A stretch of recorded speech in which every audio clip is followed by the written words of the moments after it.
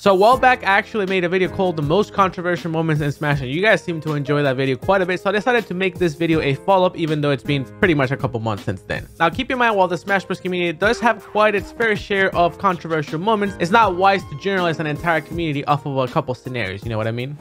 So this is back when Diddy Kong was actually super broken, and I know we actually have seen this clip before, but that's not what we're talking about this time around. The whole scenario of Diddy Kong being broken actually spawned off, I would say, a pretty funny drama, which actually involves me. But anyway, in case you were out of the loop, Diddy Kong was crazy broken when the game came out, to the point that you could like down throw up or someone at 60 and they will die. Here you can see me actually going and posting, "Hi, Zero here to apologize for the Diddy drama." Now you actually cannot see this tweet anymore because I deleted it, but essentially I made a tweet where about the first week of the game or the second week of the game, I pretty much made a tweet and I was like, "Hey, I think Diddy's pretty dumb. Can we just ban him?" It blew up to the point where I was getting hate on YouTube comments for it. It blew up to the point where I was getting harassed on Twitter. One of the worst dramas I ever got involved in, and it all happened because of one tweet. If you actually want to see how bad it was, if we go back and look at 5 years ago, BG Bookham actually had to disable the comments and the like and dislike ratio because there was 95% dislikes on this video, and every comment was complaining that I don't like Zero, he's a hypocrite, whatever, because, you know, I made that tweet about Diddy and then I ended up painting Diddy. So a lot of people were very upset for quite a while. Every time I ended up playing Diddy, you know, ended up just making it worse. The hate actually started subsidizing after I made that apology, but also after I started winning a lot of tournaments with Sheik. But a lot of the hate also stopped because I decided to go Captain Falcon against Mewtwo in bracket, and a lot of people actually went like, "Ooh." I mean, actually, just look at Sky's reaction as soon as I picked Captain Falcon. Hello? Hello? Lord of the Scarves. Oh, Captain Falcon. Captain Falcon. Mewtwo staying Diddy Kong, adjusting his glasses, and he does not know what he's getting himself. You know Diddy Kong was good when even Mewtwo was playing with you. But a lot of people enjoy the fact that I tried to make it a little bit more fun, and it wasn't just Diddy Kong videos. A lot of people appreciated that back in the day. This kind of just goes and shows the culture that is with character strength in Smash. I mean, very similar to the drama with Joker that we actually covered a while ago, where, you know, Leo was being the best player, winning everything, and then a lot of people wanted Joker banned. And people also don't like to talk about character bans. I mean, for example, when Bayonetta was winning everything, being super broken, people will actually hate on you if you hold out for a ban. People will hate on you if you played the best characters. This seems to be like a culture here where, like, you know, I found myself in the middle of all this, and then blah, a lot of hate. You can actually see when I made this Let's Talk Bayonetta drama video, which is actually a video that you can still watch on this very same YouTube channel. I was honestly terrified of making this video. Legitimately thought it was going to affect me somehow, or just everyone was going to hate me for it. Honestly, that's kind of PTSD from that Diddy Kong scenario that I just mentioned. It's just the fact that it really affected me this much. I was really worried about having an opinion on certain things. But nowadays, we're just putting opinion after opinion. Whatever. You know, we move forward. And oh, that jump. And a down smash from Hungrybox. Really solid 3-0 for him, man. He will move on. Ooh, and Hungrybox to Winners Finals. That was for Winners Finals. This is actually one of those scenarios where the crowd actually started chanting against Hungrybox, which is actually something that happens very often. I mean, the Melee community has a tremendous rift against Hungrybox to the point where they seem to pretty much excuse it whenever they can. I mean, it's people excuse it with it's the character, it's the way he plays, it's the way he is, just to justify their vitriol and hatred for Hungrybox. And you can see this both online and in person. It's very undeserved, a lot of the hate that he gets. I actually want to recommend a video for you guys to watch because it will actually give you a lot of context, because it's a scenario that it really will take multiple videos for me to cover, but actually someone already made a video covering all of it and giving an amazing perspective of it. EMP Lemon actually made pretty much a documentary on how the hate that HBox gets is undeserved, and it actually has millions of views. I will really recommend you guys to go and watch it just to get more information on that. There's just so many scenarios of HBox getting just the lower end of the stick. What?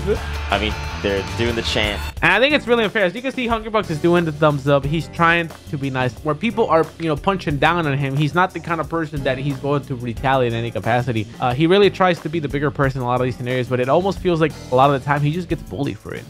But they're doing it so you can hear it. That's not. And it actually makes him quite a bit sad because a lot of the time Hungrybox is a very big advocate for Smash, trying to support not just Melee but Ultimate and Smash in general. He really wants the best for the scene, so I mean, I don't think it's fair whatsoever, the treatment that he gets. I think a really interesting scenario to go back and look through is the whole Leffen ban scenario. In case you didn't know, Leffen was actually banned from the Smash Bros community for a while at some point. Now, he wasn't banned globally, but he was banned from Europe. He's a Swedish player, so naturally, if you're banned from Europe, that means you pretty much your whole side of the world, you can't go to any events. And for the time being, while he was banned, he actually pretty much quit competitive Smash in the meantime. But why was he banned? Well, first of all, it all happened when Armada himself, actually one of the greatest Smash players and potentially the greatest Melee player of all time, started this thread. And February 9th, 2013, 7 years ago, Leffen is banned. But before we dive into this thread and give you guys some much needed context, we need to see where this all started. Started off on a pretty good side, but then I feel like the better he became, his behavior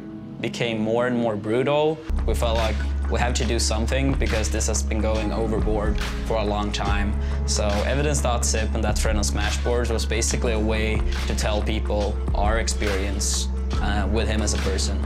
What Armada is saying is that, see, nowadays when you want to do something similar to that, you go to a website called Tweetlong and then you post a tweetlong on Twitter and then you write a bunch of stuff about someone. That's pretty much the 2019-2020 way we go about, you know, solving our beef and drama. But back then, Leffen was actually, for lack of a better word, naturally, canceled. Essentially what happened is that a bunch of organizers and important people within the Europe community, they released this thread where they pretty much talked about a whole bunch of stuff that Leffen did that was like ranging from being a to new players to just like maybe name calling certain people. They got tired of him and then they were like, you know what, we don't like you, we're just gonna ban you. Armada released this file because there's actually a file with all the evidence. The actual file name is called evidence.zip. Even to this day, it's actually a joke that Leffen kind of runs by because I mean, it's kind of funny. But it wasn't just the European community that had a problem with Leffen, it was also the American communities. We actually already showed this clip before on the channel, but this will give you some context that you need. But essentially Leffen was competing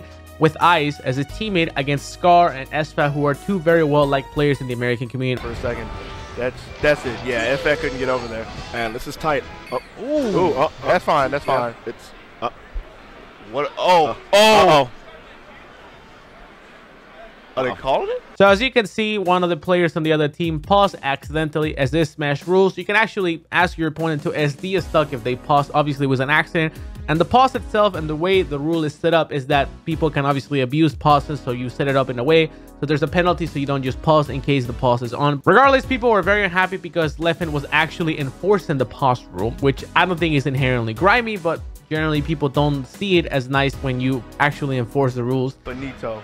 And they made him do it. So anyway, Scar does the SD thing. We don't even need to worry about him. Yeah. And this game and Team Leffen wins. Yes. There's no handshake. Leffen and Ice. They're getting booed. And this is why Leffen is the most hated man on Smash Bros. And he's actually living it up.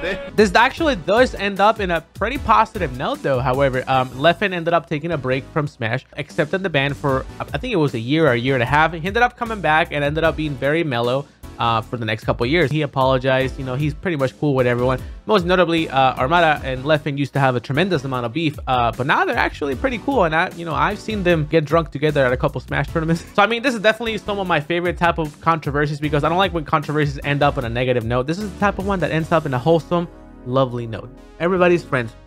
So this is Ryuga versus Shinji at Big House. This is actually one of the big houses that I hated the most. And also shoutouts because I went to the bathroom to do a number 2 and then someone turned off the light in the bathroom when they saw someone inside, and then I had to do my business in the dark. Not very cool. That was actually a pretty sad memory. Nonetheless, I believe this is loser bracket. The matchup itself isn't what's relevant. It's actually what's going on with the crowd. This is game 3 and it's actually a very tight set. Loser gets eliminated off of the tournament. So you absolutely do not want to lose this set. Keep in mind that there's a lot of, he said, she said about the situation, so it could be slightly off. There were a couple extremely rowdy members in the crowd yelling that we'll definitely hear throughout the clip. They were yelling a bunch of obscenities at Ryuga's partner, and I believe some of them were in the lines of crossing the line. Ryuga was not very happy. So while he's playing Shinji, he's actually talking back to the crowd.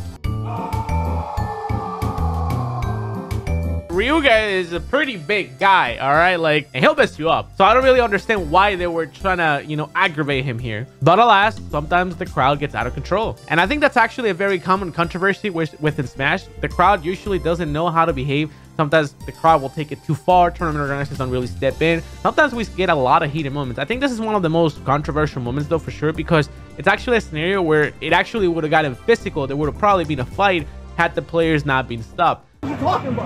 He's actually popping off on the people who aren't even playing the game, man. I was actually watching the set and the crowd, and he's actually hate playing so well that he's about to 2-stock on game 3, and he actually was really struggling in the set before. And it's almost like the hate fueled him to do better.